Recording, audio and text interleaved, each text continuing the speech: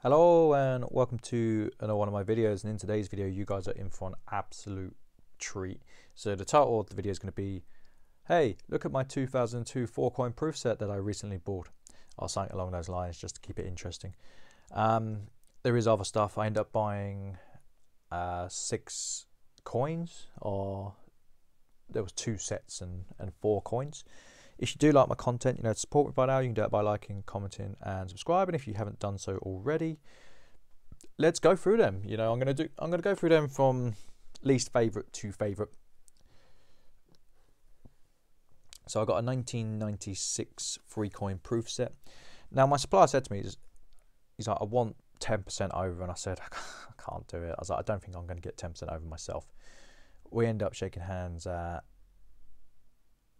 I can't remember actually. I can't remember what the actual percentage figure was. However, I bought this one to sweeten the deal on the 2002. So it was kind of, can you take both? If you take both, I would do a cut rate on a 2002, and that's the set I was after. Sometimes you have to do that.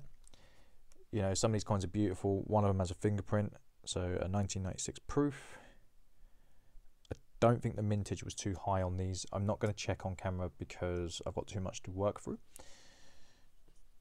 But I sincerely hope you appreciate the coins today, because I've got some nice stuff in. Let's see. I think it's the double sovereign that has a fingerprint on it. Let's have a look. Yeah, there. I don't have a problem taking on coins like this. I never have done, and I never will, because the reality is most of them can be resolved, and there's no shame in getting a PF69 or whatnot. I'll take a 68, 69, 70. Some coins that I've had fingerprints on in the past have come back a 70 after restoration, so I certainly wouldn't be put off. It's always a judgment call when you need to work out the individual value amongst the coin or the set. Sometimes you have to do some mental counting one way or another.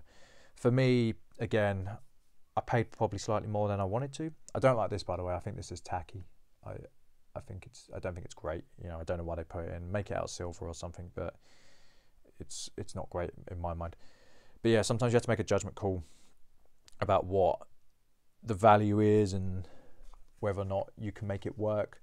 For me, overall, this is probably the set I least wanted. However, it did sweeten the deal for the 2002 that you will see at the end. Now, let's have a look at the next coin. So the next coin, again, this is a 1998 brilliant uncirculated, sorry. It's a 5 sovereign. Let's try and get it out the thing. So the brilliant uncirculated have a U here. Now, I only recently learned that myself. It's always a learning game when you're dealing with coins, because the reality is coins have been around for a lot longer than I have, and there's just far too many to know everything. Nice coin. In terms of value, this is probably worth maybe £1,700 to £1,800. Whether I will get that or not is another matter. So I might trade it down. I might throw it in as an offer or a part exchange. I haven't decided. Some people value them, some don't.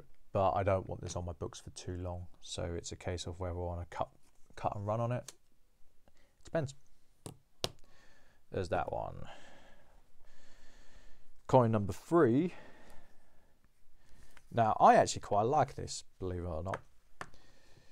So this is a Marconi 1901 wireless bridges, the Atlantic. I never knew what this was until I got this in today. I've always quite liked the design, but I never really understood what it was about. It's a shame about the capsule, it rattles a bit. This might be worth £800 to £900. I bought this at an absolute steal. There was a couple of coins. So what tends to happen is my supplier will have a couple of coins, and it try and pair them off. We're negotiating. I'll say, I don't want that one. However, I'll take the other one for the price you want if you let me have it for the price I need on this one. And that was the case with this. It's a good coin. Will I be able to find a buyer? It's going to be one of those things where realistically there's not going to be a collector, so I'm going to have to lower it. If I get top end, I'll be super shocked. That's okay. You know, it's a specialist coin. If I sit on it for a year, it's also okay. You know, I've got the firepower to do so, and there's margin lined up. This is what I call, typically I'd call a profit bomb. So it's one of those things where you want to trade your bread and butter, and then every once in a while you're going to have these profit bombs, and they're going to really do the heavy lifting in terms of what you can earn for the month. And if this one comes in, you know, it certainly helps towards reaching my goals, that's for sure. There's that one. So that's a 2002. So that's 3 down. I love this. Now, I spoke at length about proof Brits. So this is a 1997 quarter. Brits are very Marmite in the sense that people like them, but they like the different year designs. I recently got into 2007 and I got into 2002, and the 2007 was an easy sell, and the 2002 was a hard one. I ended up giving away, or pretty much giving away, the 1 ounce 2002 proof because I just needed it off the books, and it just worked in my favour on that occasion. It's not always the case. I don't always do it. You know, I don't mind leaving something for the next guy. That's not a problem on my end. This is a nice coin. It's certainly a candidate for a 70 in my mind from what I looked at prior. Will it be getting graded? I don't know. In terms of what I got it for, it's probably a £500 coin, and is grading going to materially add to it? It would need to get a 70. At a 69, I'm wasting my time. At a 70, you're probably pushing the 600 mark, but it's the time lost. That's what I have to think about as well. It's nice that I can sit on some coins ever since I got my bounce back loan in. However, there's sitting on coins and there's sitting on coins. Sometimes it's better just to trade in and just be done with it. I really like this coin. I like the design. Yeah. So that's probably a £500 coin there. This is my favourite out of the lot, but the 2002 is what I'll show. To me, this screams quality. It oozes class. So this is a bimetallic $10 coin. It's part platinum, part gold, and it's got a small alloy. I don't think it says what the alloy is. No, it just says alloy. So 48% platinum, 48% gold, and 4% alloy. Let's have a look. I really like this coin. I really, really like this coin. It's not a shipwreck coin, but I like this. I think bimetallic coins are great.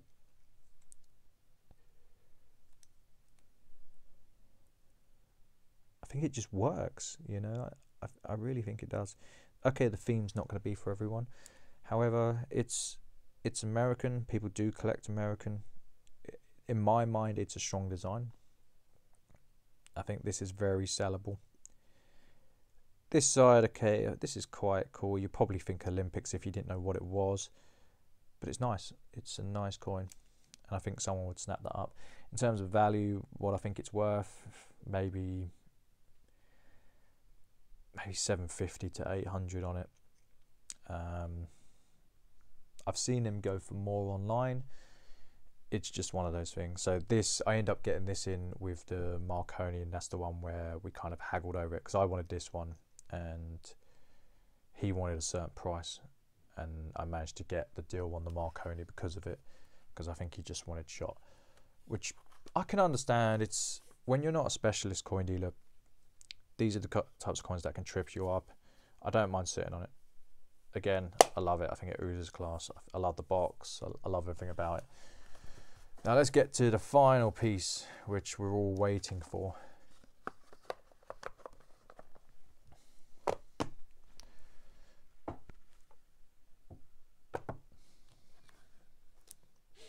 This is a 2002 4-coin sovereign set.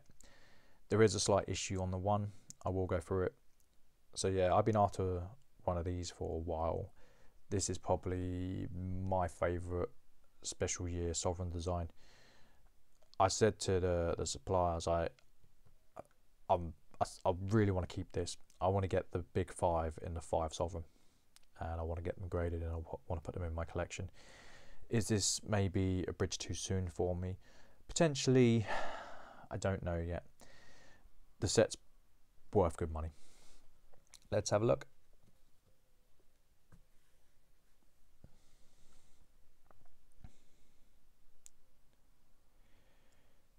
Beautiful coin. Marks on the capsule. So this is the quintuple, the 5. I think I saw these at the Sovereign Rarities auction. I think one went for 3k. Don't quote me on that though. I'd have to double check, but I know the quintuples in the PFs go for crazy money. If this graded a PF 70, I'd probably put it up for auction.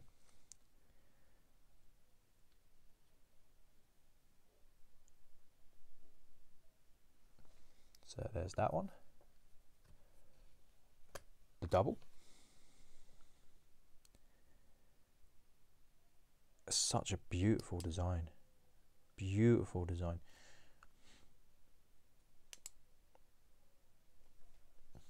Now the singles where the issue is, there is a mark.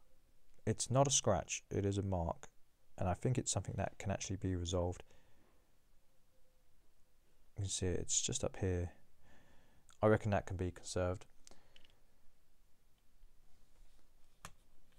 but I might actually try my arm in grading. I might grade the set. If I can keep onto it, I'll grade the set, because it's worth, if you hit the 70s, it is worth it. Or it is worth it in the UK. So there was a bit of a discussion between me and a gentleman from Australia. It could be the case it's not worth it in Australia. Different markets react differently to different coins, and that's okay. You know, I like that because it gives me the opportunity for an arbitrage play, where something's undervalued in one market, I'll bring it over and I value it differently in this market. It's actually kind of lucrative for me. I've done it in the past. Beautiful, beautiful set. So yeah, I'm going to finish up. I'm just going to show you the quintuple again. Look at that. Beautiful coin. I think it's one of the best designs they've come out with.